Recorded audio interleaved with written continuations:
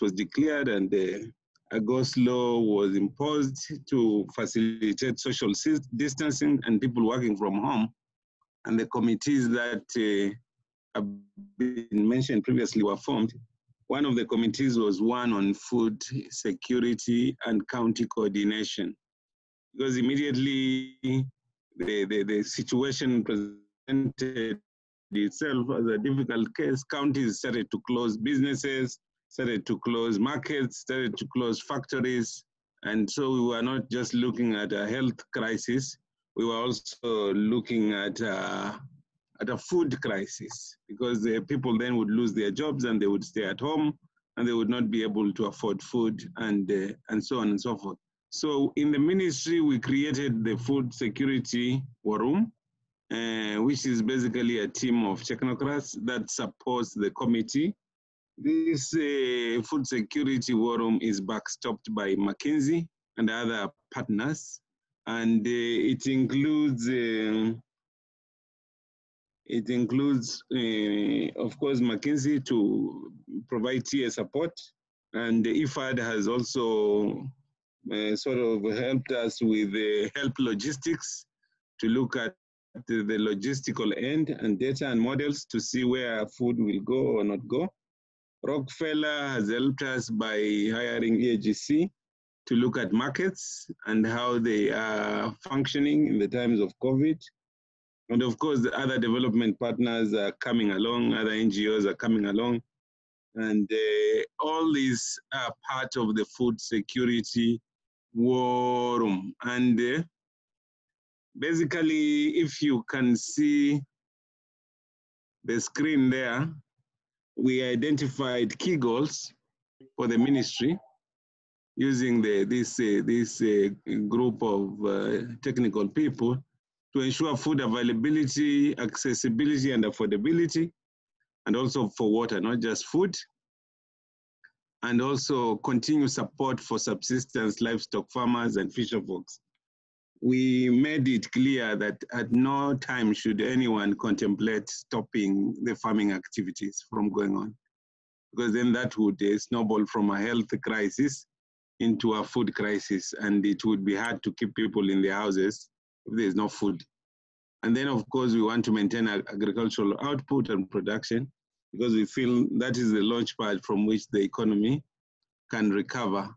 And out of those, we identified 10 high-level interventions with the initial focus on the first 3, which are dealing with flow of produce from production to markets and imports or exports, whatever is relevant, and ensuring minimal disruption of markets, and to make sure that the population is able to access food and water, and prices are stabilized. So these were key, because in our minds, it was clear that we could not feed 47 million Kenyans as a government, even if we wanted. So it was clear that the economy, the food system must be open from production to markets, and also the issue of inputs. And we have really made that understood across to government. And that's why you see we are continuing operations, and where there are difficulties, we come in to unlock issues. The issue of number 4, which is sufficient stocks, I'll come to it later.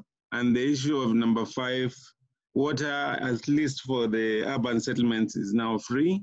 It will be backstopped by Treasury, and the Ministry of Water is putting up measures to make sure that water is available everywhere and it's not an issue. And there's a lot of rain, it's overflowing everywhere, all the dams are overflowing. The issue of food relief was quite contentious, and I think in the end, we settled for e-voucher so that people don't have to move food around. Remember what happened in Kibera. And even for the philanthropists, they are encouraged to use cash in their account that was designated for this. All of us are contributing to it. And then this money would be dispersed through cash transfers or e-voucher, which is easier to account than moving lorries of food around villages when we are in this kind of situation. And So we have created teams in the ministry around these 4 work areas, including number 10, which is an enabler, which is communication. And we are inviting people with data, with inputs, to join these work streams. Yesterday, we sent an email to all development partners and some of the identified donor organization and private sector organization to join the situation room. I know some have wanted to join the cabinet subcommittee, but we were advised that the best place would be the situation room, where we all meet as stakeholders and then filter the information to cabinet. So these teams are working every day to look at the situation every day. And the goal is just those key goals that I have highlighted there. Now we are collecting mostly data from counties on food availability, food access, and food affordability. From CECs, we have a program funded by CEDA called the Agriculture Sector Development Support Program, which has staff in all the 47 counties. And they work with the county CECs to make sure that we have data. Right now, we have preliminary data. The counties had given us production data from within their counties, which we could see the quantities based on the data from counties, but it's still weak, and we are trying to strengthen data collection, working with those systems that we have established. And we had also looked at market data by just looking at 47 key markets. But this data will be strengthened this week to cover more markets so that we have a rough idea of what is going on there. Some counties had closed the markets, about 5 markets, especially Mombasa, Nakuru, Kisii, and Kisumu. And we were trying to work with them to make sure that markets remain open, but COVID compliant. So we have issued guidelines. They are on our website, kilimo.go.ke, COVID-19, and there are guidelines there. For every value chain player, we have issued guidelines to guide them on how to move, how to behave, and how to continue working and supporting the food chain without endangering themselves or others. Because the issue of price is key, we've been tracking these food prices. We have data from 10 counties, and we find the highest prices are in the counties in Western Kenya, where the food has gone up by 22%, because sometimes they rely on Uganda and when there are difficulties of hikes. But on average in the country at large, the increases have been modest, between 5 to 16%. Because of the initial fears, people felt like everything had to stop. But I think now that everybody is farming and food has been allowed to move, I think there are less challenges. But with the help of Help Logistics, which is a philanthropic organization also of the Kune Foundation, we're going to get farmer models about where there is a pain and where there are surpluses, and whether the supply chain management is working properly or not. So we are going to expect more data as we move along. And in terms of the food balance sheet, yes, we have enough food up to June. Maize, rice, sorghum, wheat, millet, beans, green grams. We don't have data for fish, but you know, fish is a continuous process. The fisher folks are free to go and fish in the lakes and also in the aquaculture farms and also in the ocean. We have made sure of that. And tomatoes and potatoes, we still don't have data, but in the next phase, we'll add more data. But in general, from the data that we have been collecting, as a result of both the long range and the short range, we see we have a good food balance sheet up to end of June, and the rains are behaving themselves. Farmers are planting. We have data that shows that farmers are planting. There was a bit of a situation. We have data, also information that shows that inputs are reaching the farmers. Prices might be slightly high, but the system has not collapsed, and we will not make it collapse. we are there to facilitate it, and we welcome inputs from other stakeholders. I think this is the second meeting, or third meeting I'm holding. We have discussed with donors, we have discussed with Kenya Chamber. I think we had one meeting with Kenya Chamber, although it was a bit unstable, the internet connection. Then we have this meeting, and we have meeting with counties. And at the same time, one of the things that we are doing, despite all this, you can see number 7 there, the issue of locust invasion. We're working very closely with FAO and other partner organizations and other philanthropic organizations which are supporting FAO to make sure that the locust crisis does not exacerbate the COVID crisis. So we are managing the locusts. We have made sure that there are enough pesticides in the country and enough fertilizer, and that we are able to support both farming as well as locust control. So I think in terms of the issues of fiscal nature, which are the purview of Treasury about how much money they are collecting, I'm not competent to comment on those ones, but I'm sure they are doing their best. There's a supplementary budget. They are doing some adjustments. They are cutting back on some programs which are not of an emergency nature.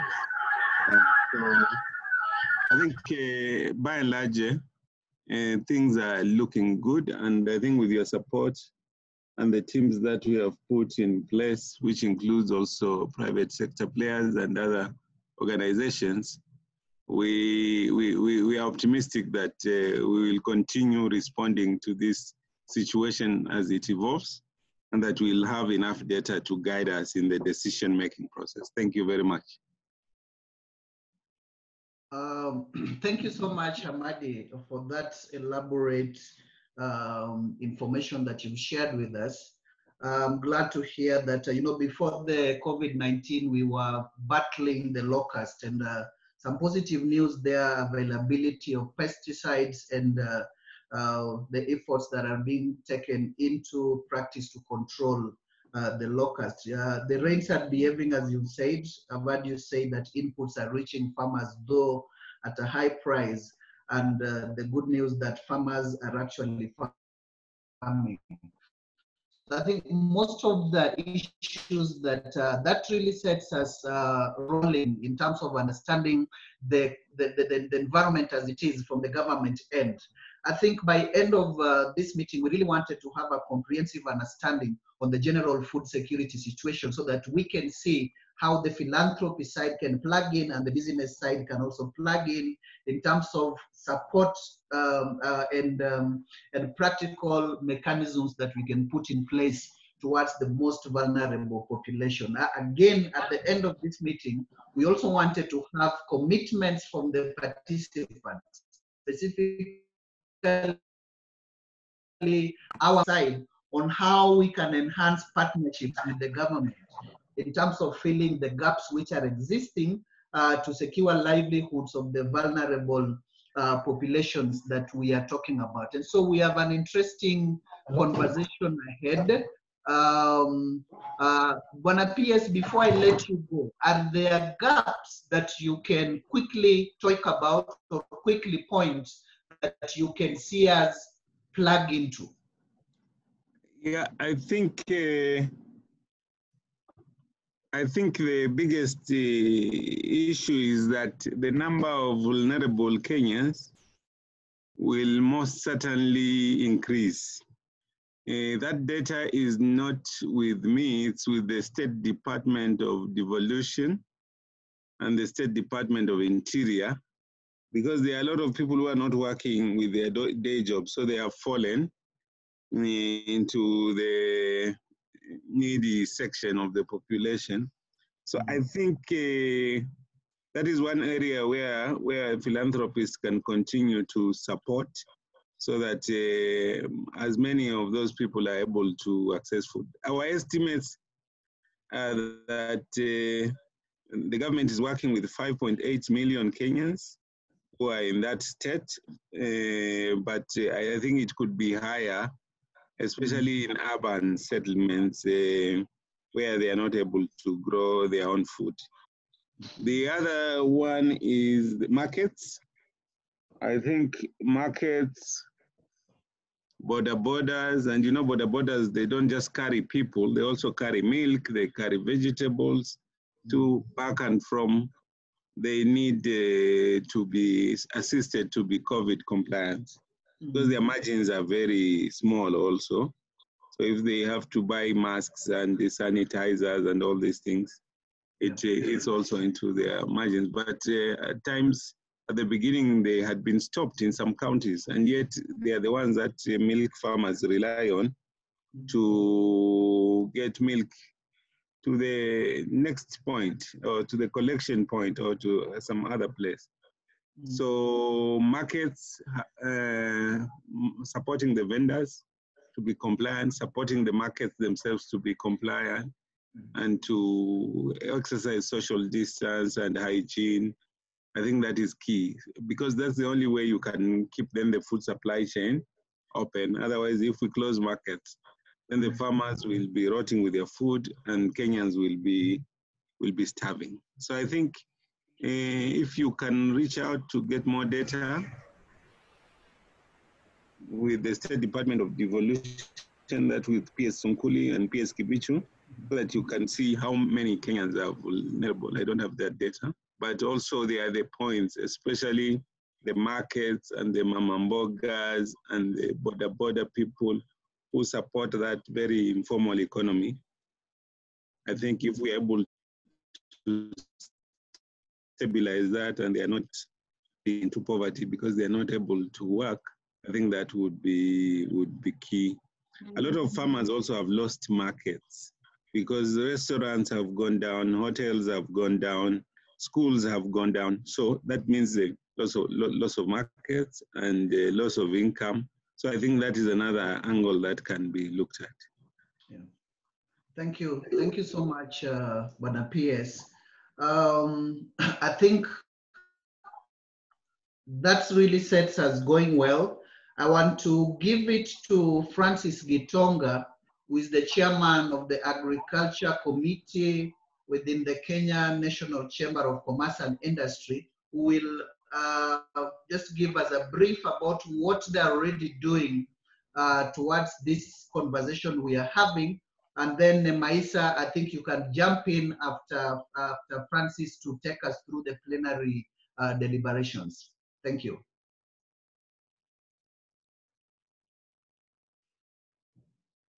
Francis?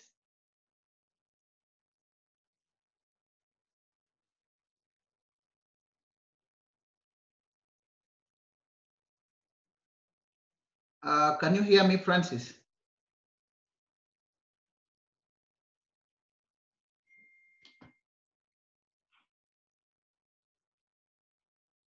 Okay, Nemaisa? Now I have to speak. Hello? Yes, yes. So I can just give the brief that Francis was going to give. All right. It was as regards the work that we are doing as a chamber. And so I'll speak on that. So as a chamber, that we have really been focused on what's happening in terms of agriculture and the food supply chain.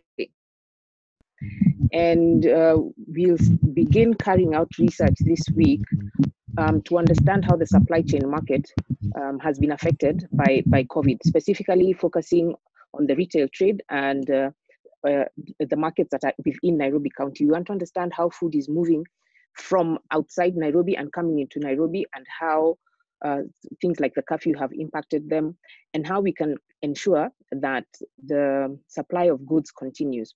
We have a program that we are running with a company called Retail Pay, funded by CEDA, and our program allows us to, we are directly in the supply chain. So we are able to link suppliers directly with traders. So because of COVID, the one thing that we have found is we need to have innovative ways of doing business. And the platform we have provides retailers a lot of facility to do business without necessarily having face-to-face face-to-face contact with suppliers and quite a number of distributors. Our process actually eliminates, we distribute the goods, we collect the goods, we aggregate produce, and then send it out into the market. So we want to do a survey of Nairobi to understand which products, or rather which goods come into Nairobi. So we'll be looking at some of the products and that the PS had actually mentioned. We want to see how dry foods are coming into Nairobi and how the fresh produce is also moving in Nairobi, just to get some numbers and some data that we can work with. We did a survey of our members in the beginning of March. And from our survey, we found that 81% of businesses expect to be severely affected by the pandemic.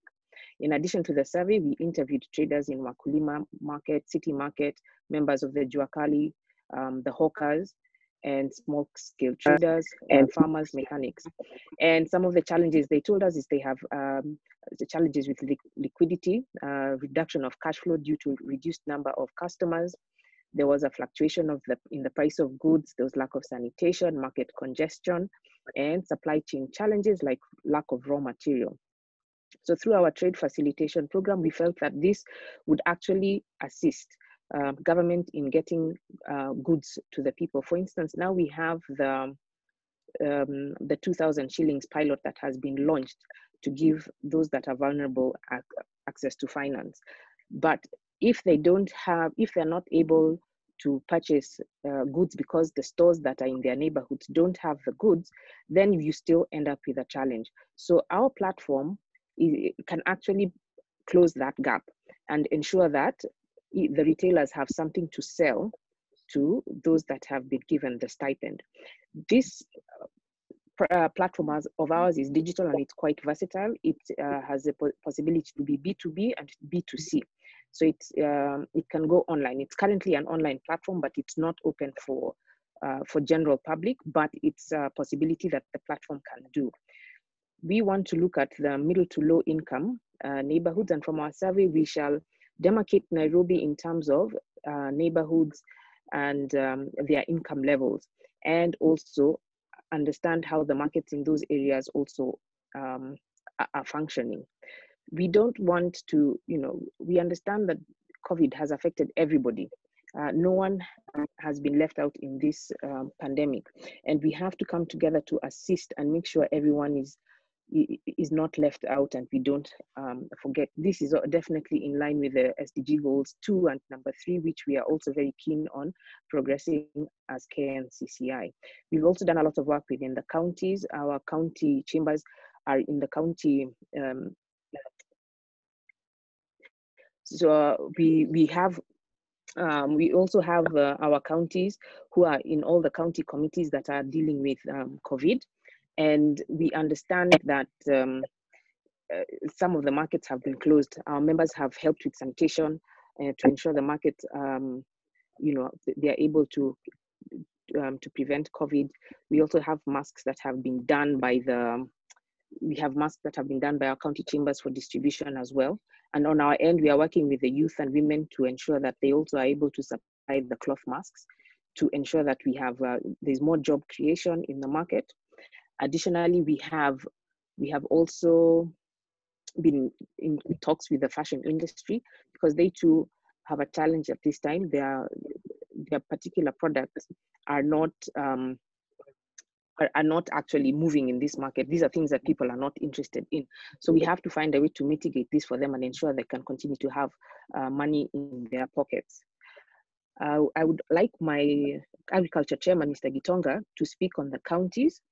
I think now he should be able. I see his microphone is now ready for use. Mr. Gitonga, over to you.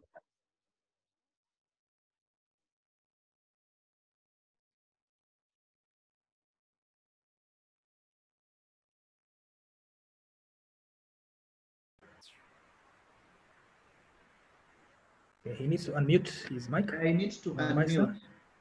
Namaisa, he needs to unmute his mic.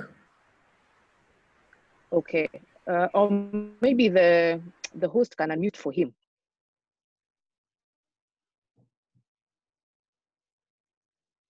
Yes, Evans, can you please unmute for him? Yeah, we are. There is.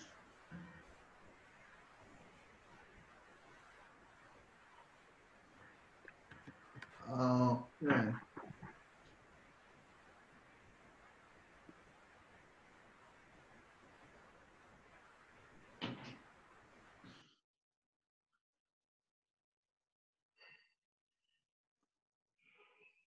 Is he still talking, really? Yes, well, yes, but we can't hear him. Paige, can you unmute the speaker, please? Yeah, he's still muted.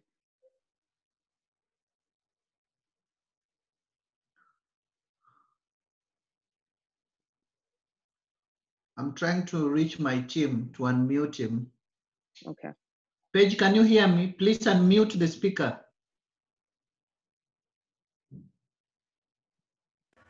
Question. In the meantime, Evans, will you allow a question or two to the minister before he leaves? Yeah, I think that's okay. Nemaisa? Yes, it's okay. Mr. Uma, you can go ahead. As Evans' team. So thank you very much, Bwana PS Boga and Evans. Thank you for setting up this conversation. My name is Paul Uma, and I sit on the board of the Kenya Chamber of Commerce and Industry. I also sit on Francis Kimeme's committee, and I'm also the regional director for Nyanza region. So first, I'd like to thank Hamadi Boga, because I know we've been having a conversation with him at the chamber level. We also know that he's been involved with us closely, and we had a webinar with him a few weeks ago. So we really are grateful for the good work the government is doing.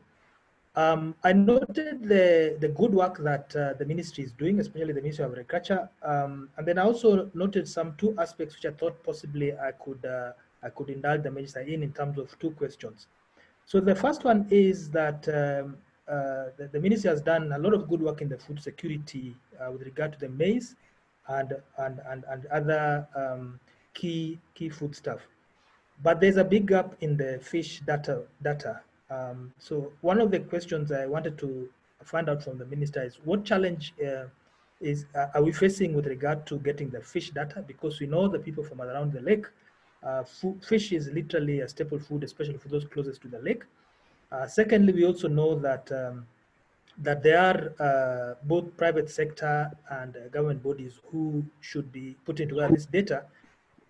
So should be putting together this data. So possibly we can know where the challenges, and then we can then also find out is there are areas where then the Kenya Chamber of Commerce can be able to work closer with those government departments. Secondly, and lastly, is we had a big problem with regard to the closure of the markets. You know, in Kisumu, Kibuye, in Homa Bay, in Migori, and in Kisii, and we are glad to hear that now there are some guidelines. My question is, Bwana PS, is this information, this guideline, is it already down there with the committees, especially at the subcommittee level, because we know that they are the emergency committees. So those are my two questions. Is this information down with especially at the sub emergency committee at constituency level? And if yes, how is it being shared down there, and how can the Kenya Chamber of Commerce support, because we know that we can be able to support you. We have a network that goes right down there. Thank you very much. Over to you, Bwana PS.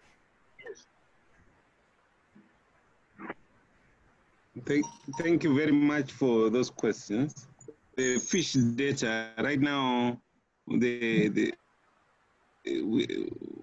the food security war room, we have also the State Department of Fisheries, represented the PS and the Director of Fisheries. So they are responsible for fish statistics, and we've been pushing them for more data from aquaculture, as well as from the lake, as well as from the coastline. So I think in the next update, we will see more data from fisheries. Number two, we are also working private sector players like Victoria Fisheries. I think this guy who's doing cage farming somewhere along the lake, he provides a lot of data. And now that fish from China is having challenges reaching here, I think he's one of the large-scale fish aquaculture farmers who is supplying, and he actually, right from the word go, indicated that he has a lot of fish to supply. And so he's in the situation room, and he's also providing us with the stock levels from his side and all that fish information. I think in the next presentation, it will be much more clearer. And then the issue of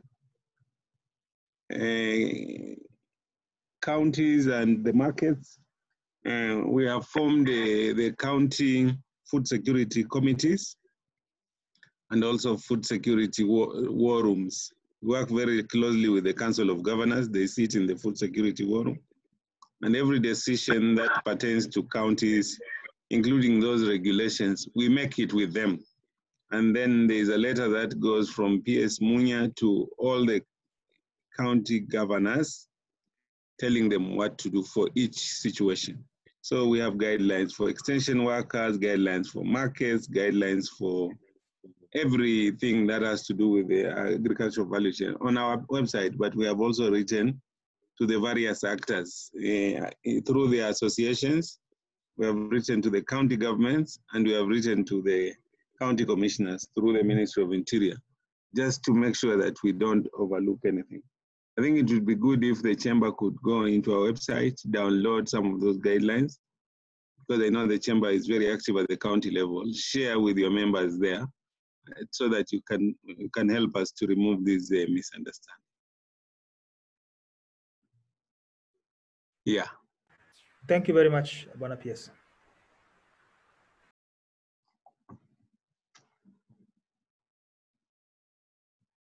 I see Mr. Evans, or is it Nemaisa? It's Nemaisa. It's Nemaisa. Okay. Whoever was moderating the plenary. Yes. I had seen a hand up from Francis. I don't know if you're able to pick up, to speak now.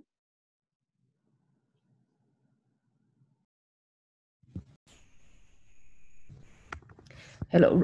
So if anyone has any questions at this time for any of the speakers, we can proceed. You can just raise your hand and we'll pick on you.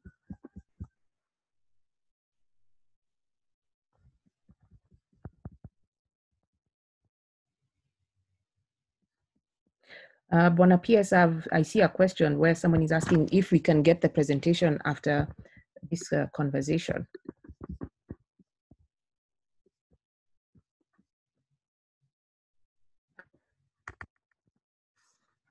Yes, of course, we can share it with the chamber. Thank you. Okay.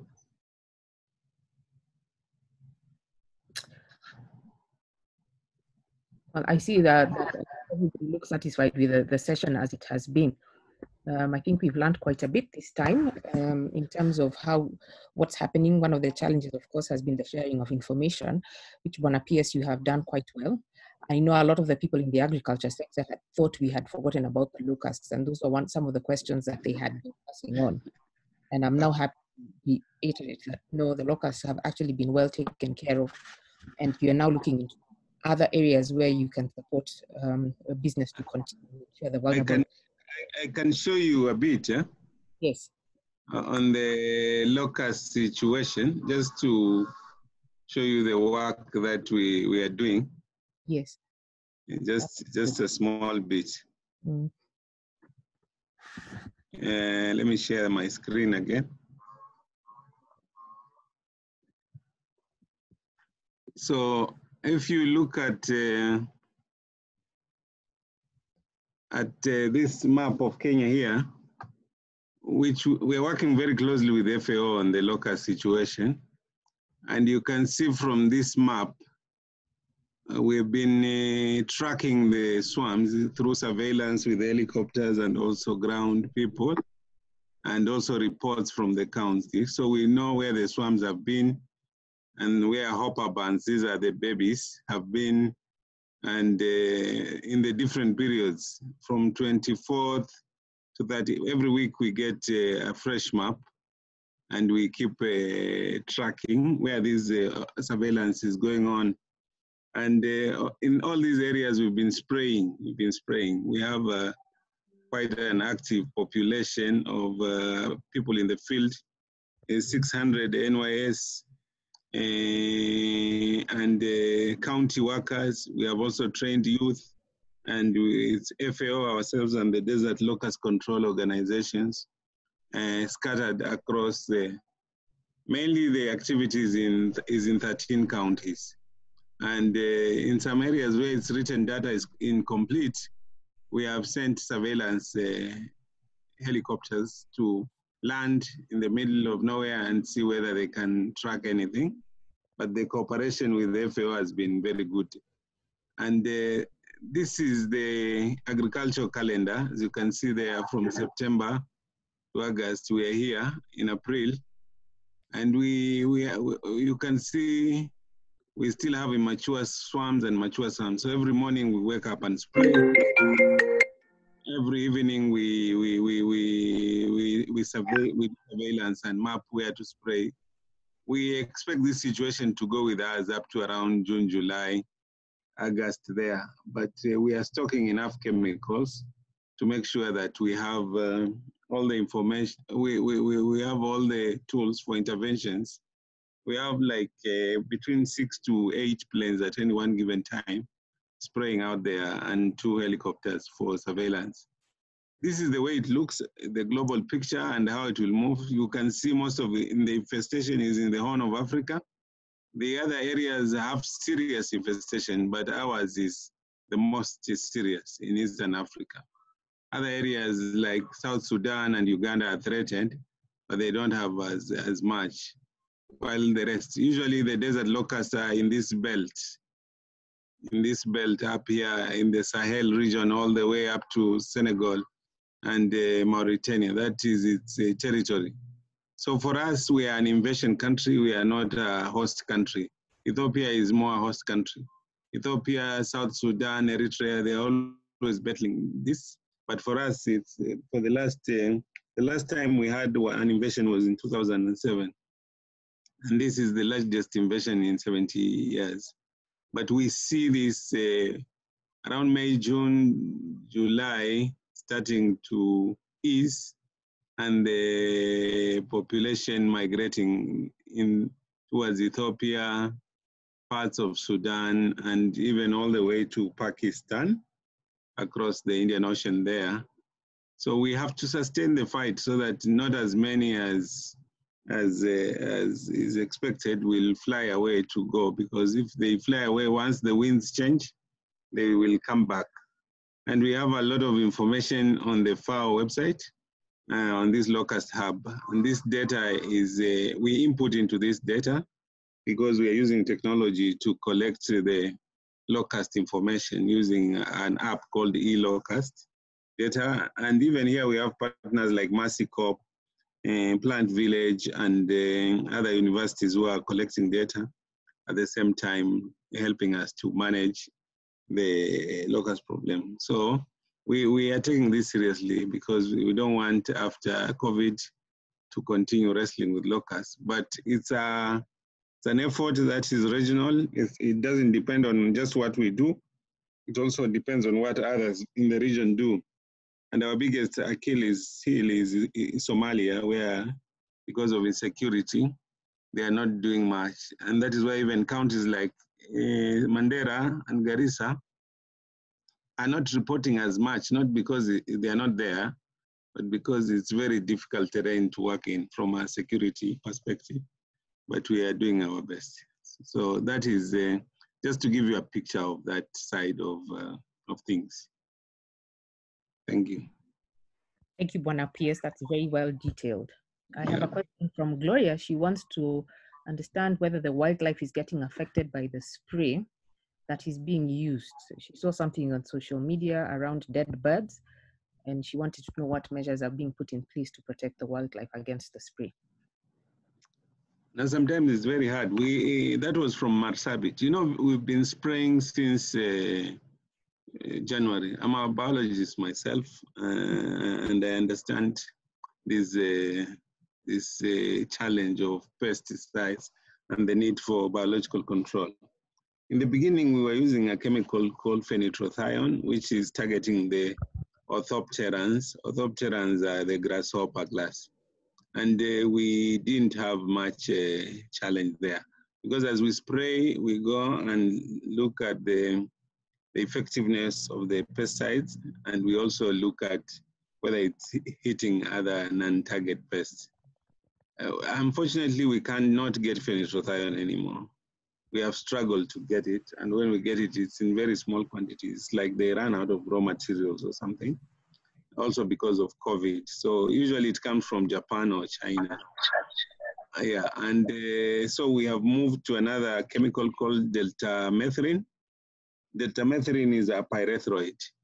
So it kills a broader range of insects compared to phenyltrethione, which is an organophosphate. But what we have done is to train the sprayers on matters of safety, and also train the sprayers and the people who are doing surveillance to also collect data. When I had a conversation with FAO, the team that is specializing in locusts at the beginning, I had the same concern, but they said, what choice do you have, really?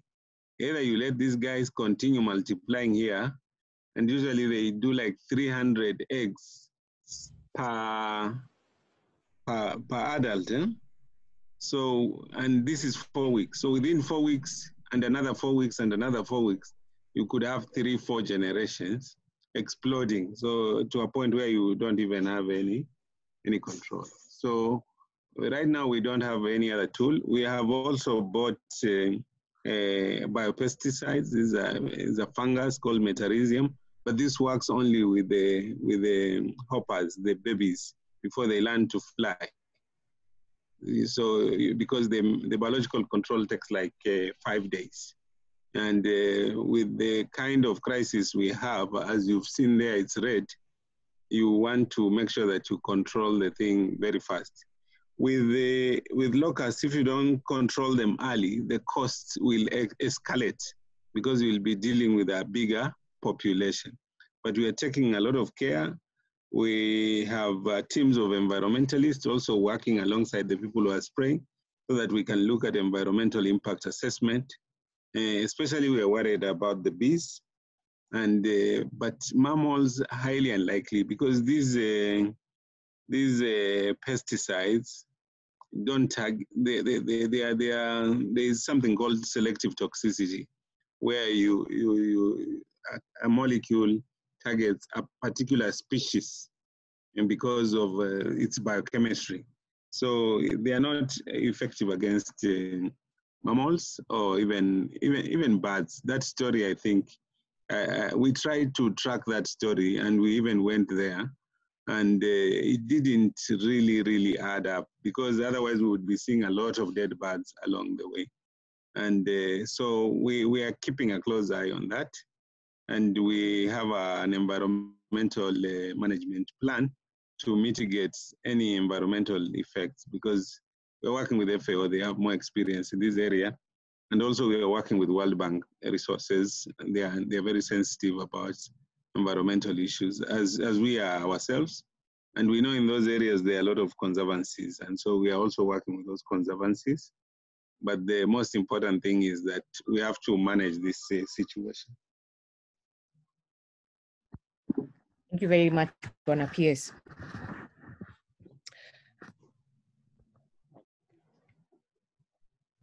I had a question from Lucy Mushoki. Lucy, maybe you can Yes. ask your question.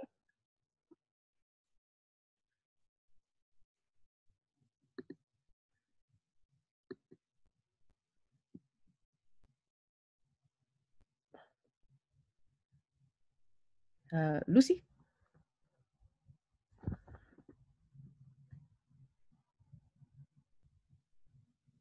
Okay, let's give the PS a second.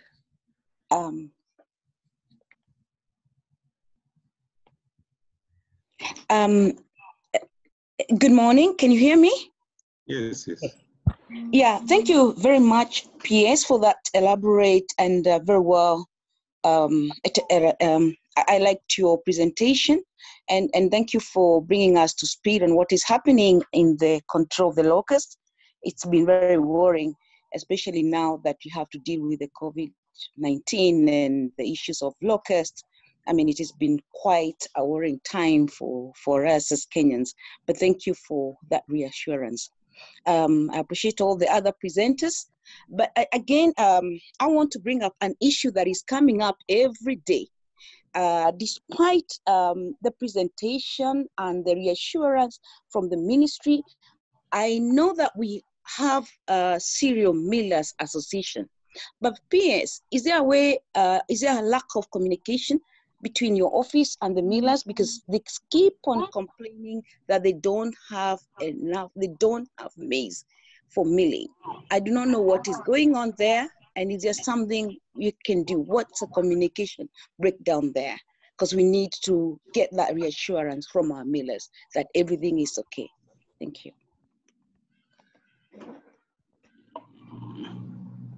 Yeah, we are in constant communication with the millers. And we are in constant communication with farmers who farm maize. Millers say there is no maize, farmers say there is maize. So we are caught in between, playing the referee. Our food balance sheet for maize shows that we have maize up to June. That's the food balance sheet. Because the way we collect data on food balance sheet is we try to get what the millers have, if they will reveal it honestly. We try to get what farmers have, if they will reveal it honestly, so they input data. And then we get imports across the border and do some estimates. And then using technology, satellite imagery, and ground truthing, we estimate production for the long range and short range. So this year we had 43 million bags of maize from our estimates. And this is official government statistics from the Kenya National Bureau of Statistics. And we have a consumption rate of about 3 million bags per month. And these 3 million bags is not for milling. These 3 million bags include githeri, include roast maize, include mukimo. So the milling portion is very small. In fact, the larger part is what is not milled. So schools are closed. A lot of activities are gone down. Purchasing power has gone down. So we are estimating also the consumption of maize will not be as is. Usually the pressure is in April. But we don't want to just ignore what the cereal millers are saying. We are in constant communication with Paloma and the other millers like UGMA and the Grain Belt. In fact, every day they are sending me WhatsApp messages here about the situation. And the latest I got from the guys in Rift Valley, he says, actually these farmers have maize. Actually now, because they realize the government is not buying, they are trying to get to offload it before the importation. Because what we have allowed for is an importation window of about a month or two to get the deficit of 2 million bags of white maize and the deficit of animal feed, 2 million bags of yellow maize, so that's 4 million bags. And the Gazette notice was issued yesterday, and we hope people can take advantage of that.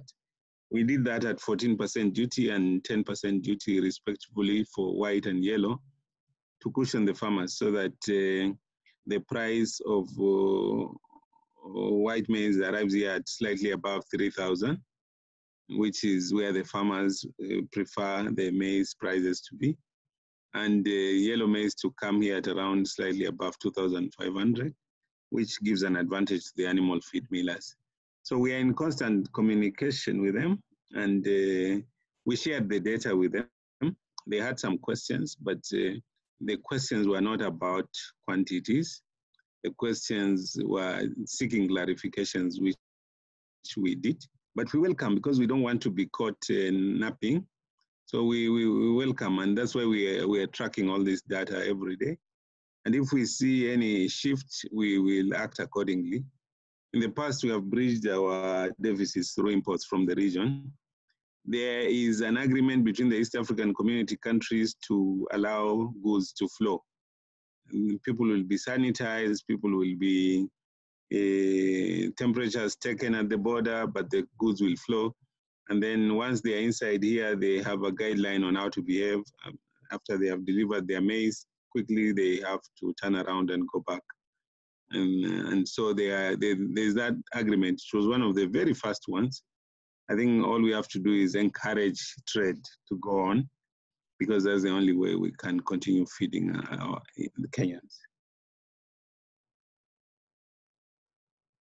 Thank you, Bwana PS. I have one question and one hand up. So the question is, with the need for food as medicine for preventive measures against COVID, do we have enough required foods in distribution, and how do we communicate better on the need to change food options as preventive medicine to the public? Yeah, we have a team from Ministry of Health and Ministry of Agriculture working on a menu depending on where you are that will give you balanced diet, whether it's maize or ngwashe or mukimo or the other foods. And that will be communicated so that people have options that will enable them to stay healthy, because immunity is the first defense in this. It's the only defense, actually. The rest is just ventilators, but it's the body that has to be empowered to fight, and that is why nutrition is important. So in the team, there's a nutrition component that gives guidance on nutrition issues. Thank you. I have two hands up, Evans and Patrick, if you can be short. Yeah, I think, Nemaisa, for me, I just wanted to bring in a different perspective. Can we also explore some commitments from the participants in terms of how we can enhance partnerships, specifically aligned to the gaps that the PS had pointed out? Thank you. Thank you. Patrick? Yes, thank you so much, Nemaisa. I have one question to PS. Regarding the provision, how e-voucher would be working to the extent that the small-scale farmers would have benefit from the system. Then number two is about what is the level of preparedness, especially by the ministry, in terms of the destination of goods, the prices which are now really skyrocketing, and also provision for alternative markets. Thank you. Thank you, Patrick and Evans. As the PS answers these questions, let's think about the commitments we would like to make so that we can give the PS something that he can go away with from this conversation. The e-voucher we are about to conclude, it was delayed because of bureaucracy. It had to go all the way to cabinet. But now we have all the necessary approvals. The only bit that is remaining was the onboarding of the agrovets, which will take part in this. I think this week I'll look to see whether we are ready to launch it, and to support smallholder farmer with access to inputs. We have moved away from procuring and dishing out fertilizer because of the obvious reasons. We are monitoring the prices, but the power to manage prices is with the competition authority.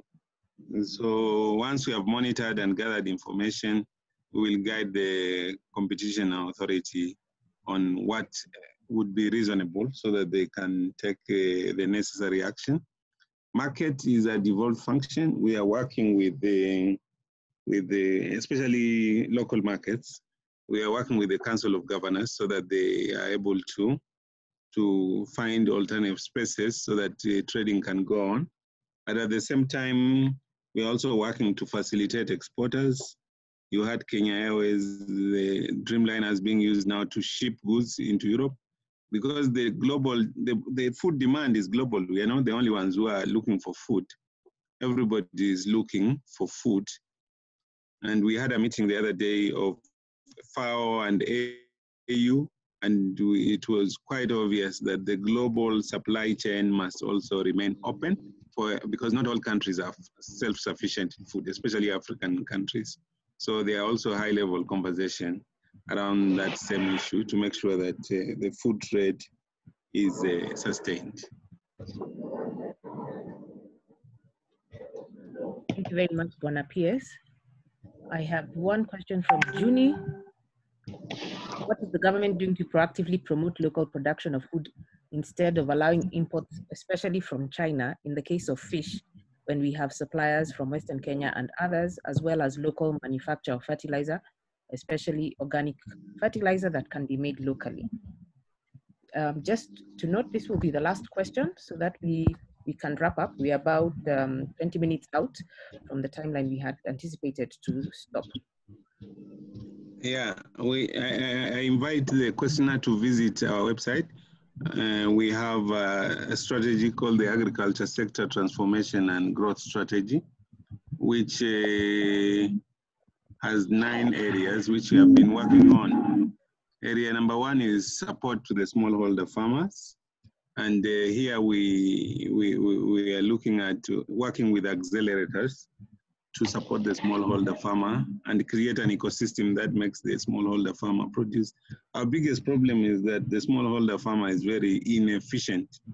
So for example, in Trans Nzoia, where you expect a bag of, an acre of maize to produce 40, 50 bags, they're still producing 17. And so that is a problem. So we have to work with the tools and accelerators to get them to reach to 40. And if they're able to double their production alone, then the issue of importing maize would not even arise. In terms of fishing, capture fisheries will not give us more fish. It will just lead to overfishing and fishing of young fish, so removing even future stocks. Aquaculture is where the opportunity is, and aquaculture can happen anywhere. It doesn't have to happen in Lake Victoria, but there is a model of cage farming in Lake Victoria, which is new, introduced by a young American there, but he was struggling to socialize it because people are used to the capture fisheries, which is depleting stocks. So the trend is that in future, most of the fish will come from aquaculture and mariculture. And there's a whole IFAD program in the ministry towards developing again our mariculture. Under the economic stimulus program, there were a lot of fish ponds, but after some time, we could not sustain them. So we need to introduce the culture of aquaculture. Most of the fish that is coming from China is from aquaculture because those are tilapia. They are not from the marine environment. They are not from lakes. They are from aquaculture. And part of the solution is the issue of animal feed and making it cheaper. And that is why we have allowed the importation of the 2 million bags of yellow maize. And we are working with KFEMA to see that animal feed prices come down because it applies to fish, it applies to chicken, and it applies to milk and beef. Our animal products are a bit expensive. So that's why it's easier to import, it's cheaper to import, and they will still be competitive. So we are working with the producer organizations to make it cheaper. But we are also promoting large-scale farming. So we are working with the IFC, International Finance Corporation of World Bank, to create some large-scale farms on public land that is owned by public institutions like the prisons, ADC, because we are not going to feed this country with smallholder. Maize is not a smallholder crop, actually. It's a large-scale crop. You make profit from volumes. And so we even sorghum, all these cereals. So we are working with the IFC, National Land Commission, the Ministry of Lands, to shift so that at least we can have like 30% large-scale farms and 70% smallholder farms, mostly growing horticultural crops.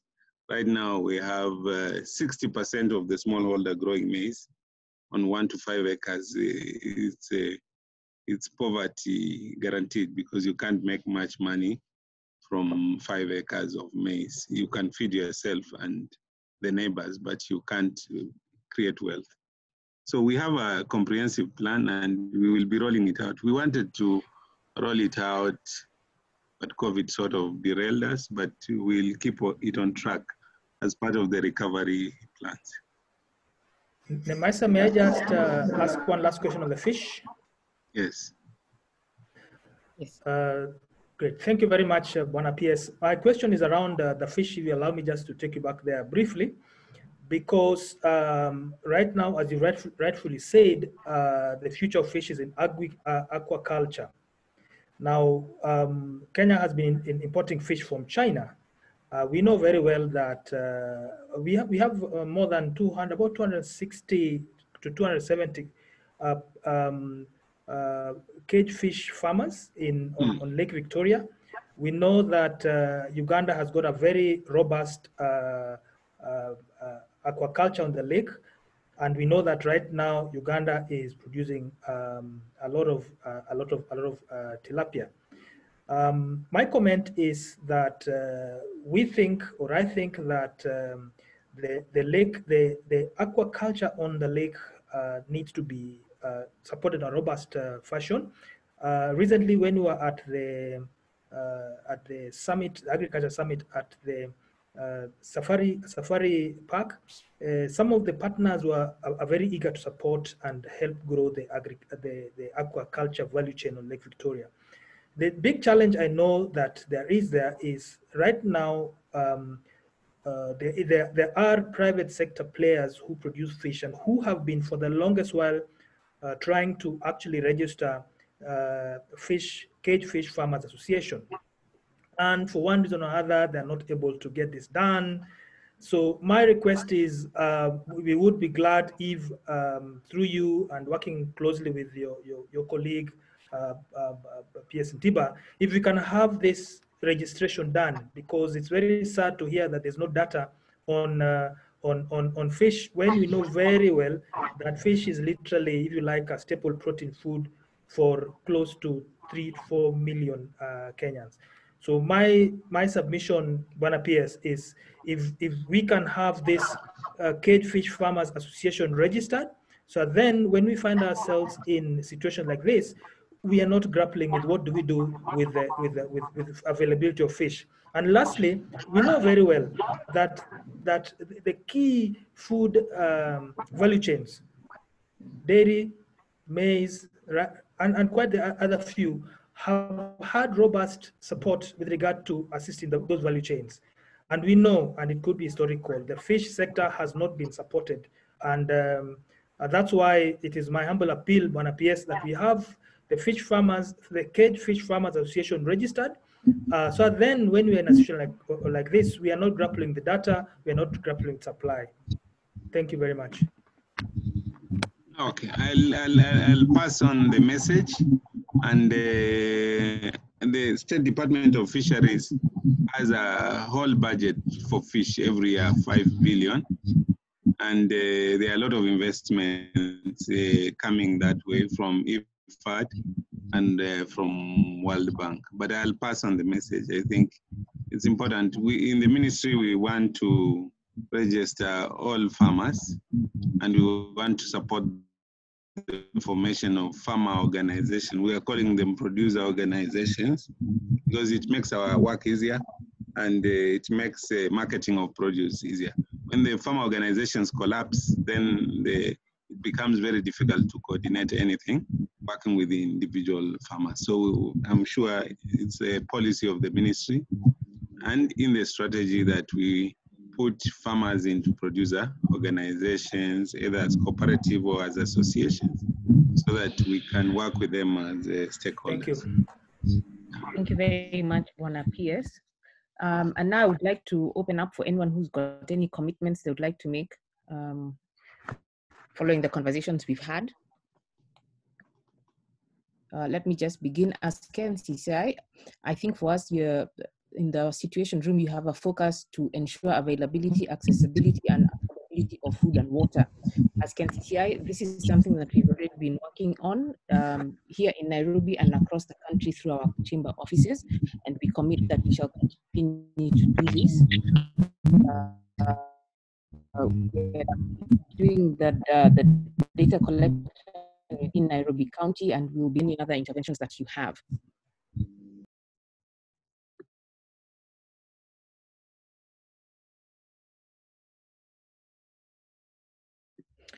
Evans, over to you. Thank you so much, Nemaisa. I think there's a need for us to really make some urgent steps on our end, because time has not allowed us to really have part of the conversation we want to have in terms of the commitments.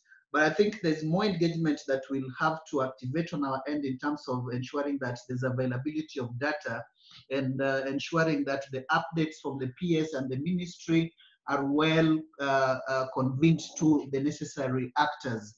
And this will align to the unified communication that we've been exploring with the partners from the partners from NBCC and even yourselves.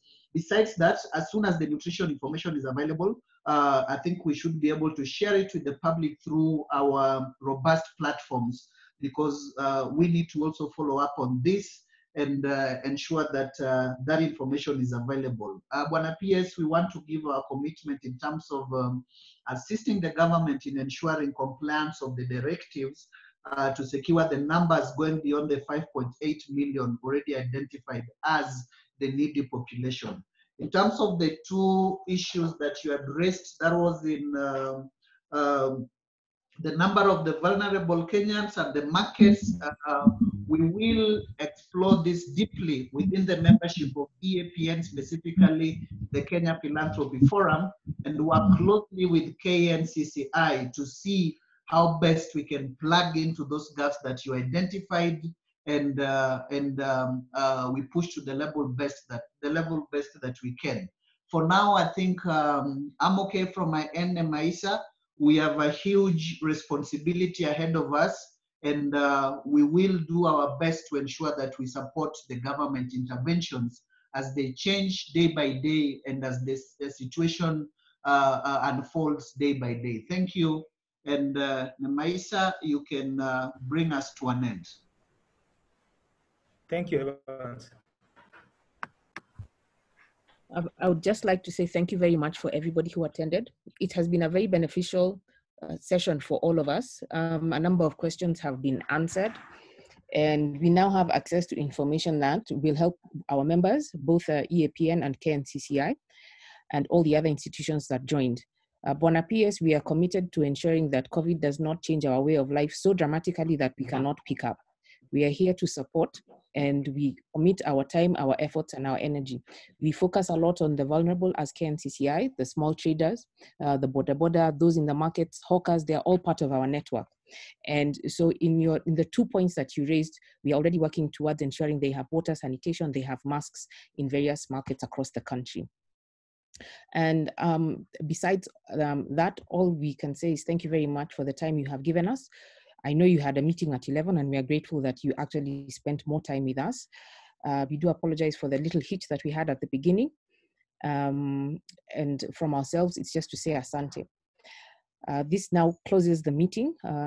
All the questions that were asked, if there are any others, will be a channel in which you can pass messages back to the ministry on the things that you would like addressed by the ministry. And for you, Bwana PS, we are here to also give to create the bridge for communication to pass through to both our networks in philanthropy and in business. So this is now the close of the meeting. Thank you very much all for attending. Thank you so much. Thank you so much. Thank you so much, team. Yeah, thank you. Thank you.